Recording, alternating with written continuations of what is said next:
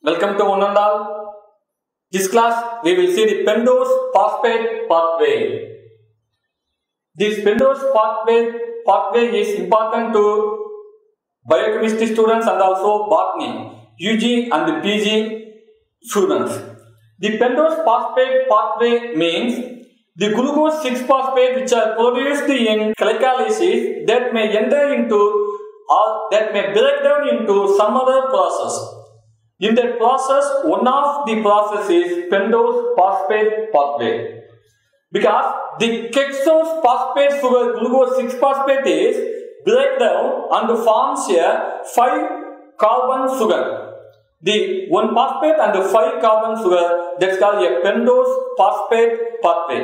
This pathway is otherwise called the Penthose monophosphate pathway or gluconate phosphogluconate pathway. Let me see what are the processes involved in this Penthose phosphate pathway. First, this Penthose phosphate pathway is 2 spaces. It breaks down the glucose 6-phosphate into 2 spaces. The first space is oxidative space and second space is non-oxidative space. This class we see only the oxidative space of Penthose phosphate pathway.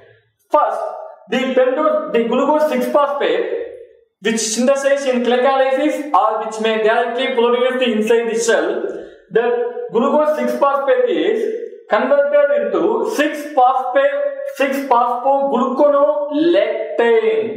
6-phosphogluconolactone by the enzyme glucose 6-phosphate dehydrogenase. Always whenever the dehydrogenase enzyme is involved, there one NAD plus or NADP plus is reduced and forms NADPH. Here, the glucose 6-phosphate dehydrogenase enzyme is magnesium dependent enzyme. This magnesium dependent enzyme first reduced the NADP plus into NADPH and H plus. This mechanism, the formation of NADPH is to maintain the balance, the cytosolic balance of NADPH. Then it forms a 6-phosphogluconolactane. Then the enzyme lactonase involved. The lactonase enzyme helps to adding of one water molecule. After that, the 6-phosphogluconolactane is converted into 6-phosphogluconate. Here you see the phosphogluconate is formed. So that this cycle is otherwise called phosphogluconatic cycle. Okay, yeah. Here the 6-phosphogluconolactane is formed. Again, the 6-phosphogluconate dehydrogenase enzyme. The 6-phosphogluconolactane dehydrogenase. This enzyme also magnesium dependent enzyme. Here also one NADP plus is reduced into NADPH and also produce one chytate ion. In this process, one carbon dioxide molecule is removed from 6-phosphogluconate.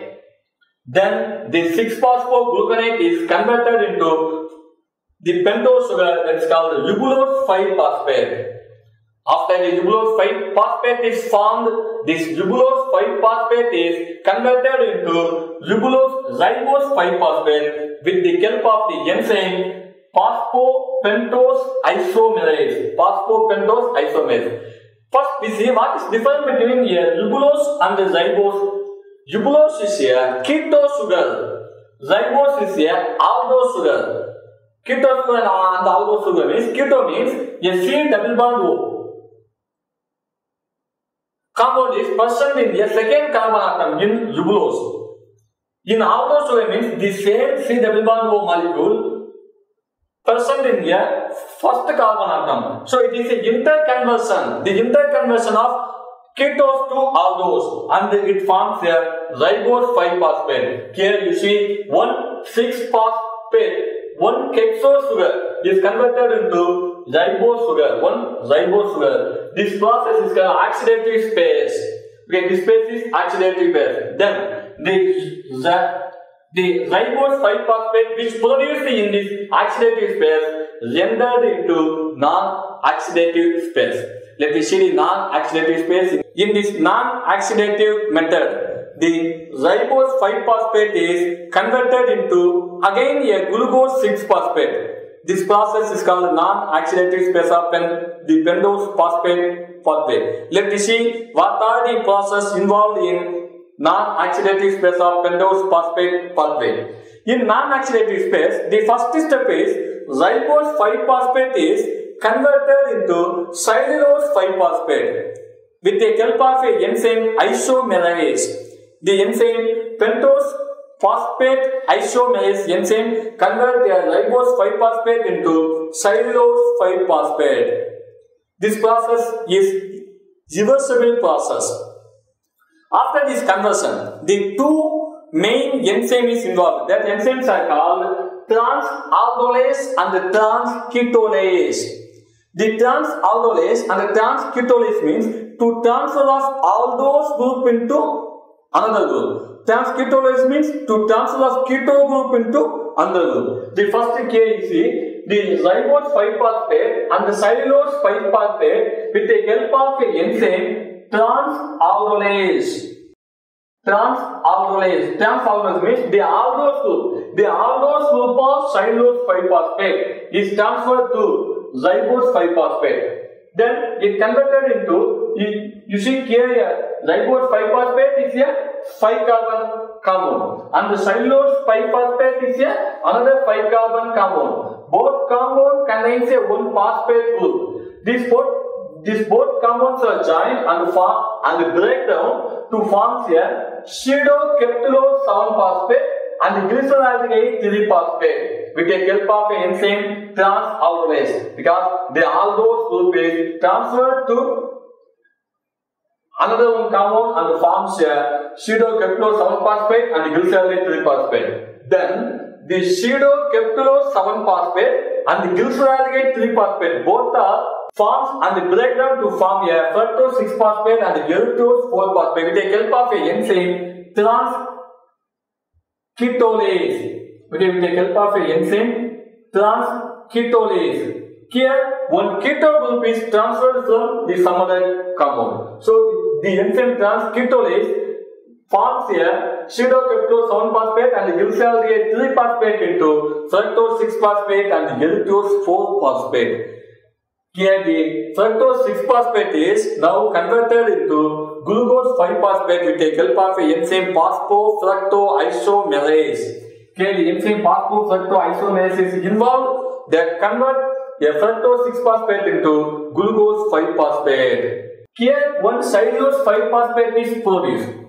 One cellulose 5-phosphate is again involved and it forms the fructose 6-phosphate and also glyceraldehyde 3-phosphate. Glucose cellulose 5-phosphate and erythrose 4-phosphate both are formed. Here, the enzyme trans-ketolase is involved that convert the fructose 6-phosphate and the glyceraldehyde 3-phosphate. Here, the fructose 6-phosphate is isomerized and forms a glucose 6-phosphate and it again forms a glucose 6-phosphate. The one glyceraldehyde 3-phosphate is remained there. This process waits for the same cycle is occurred again. The same cycle, the ribose 5-phosphate and the cellulose 5-phosphate with the help of an enzyme trans-aldolase and the trans-ketolase, it continuously forms a 3-carbon compound, 7-carbon compound and 4-carbon compound. 3-carbon compound means glyceraldehyde 3-phosphate, 7-carbon compound means pseudo-captulose 7-phosphate, 4-carbon compound is erythrose 4-phosphate. And this process also, one glucose 6-phosphate is formed.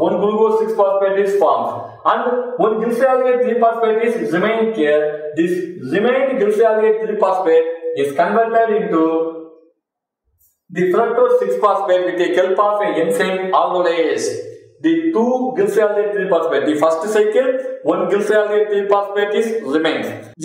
second cycle, the same glycerol 3-phosphate is remains. The both remaining glycerol 3-phosphate is now converted into fructose 6-phosphate. The fructose 1,6-bisphosphate with the help of a enzyme always then the fructose 1,6-bisphosphate is then converted into fructose 6-phosphate. The fructose 6-phosphate is again converted into glucose 6-phosphate with the help of an enzyme isomerase. 5-carbon compound, the pentose sugar, is converted into a ketose sugar. This process is called a non-oxidative phase. Why this pentose phosphate pathway is important to human and also important to the plants? Because in this cycle, the many 4-carbon, 3-carbon and 7-carbon compounds are formed. These compounds are helped to form many metabolic activity inside the cell. For example, in the plants, the formation of alkaloids, steroids are produced by the 7-carbon and the 4-carbon compounds. In both organisms, in plants, animals and microbes, in all, the DNA formation, it needs a nucleotide. For the nucleotide, the 5-carbon compound is necessary. That 5-carbon compound is a ribose 5-phosphate and the cellulose 5-phosphate. This ribose 5-phosphate and the cellulose 5-phosphates are continuously produced during this pentose phosphate pathway. So, the pentose phosphate pathway is very, very important to produce nucleotide. The nucleotides are building blocks of the DNA formation. Okay, I hope you understood the pentose phosphate pathway in very well. Do you have any doubt? You feel free to share in the comment box. Thank you.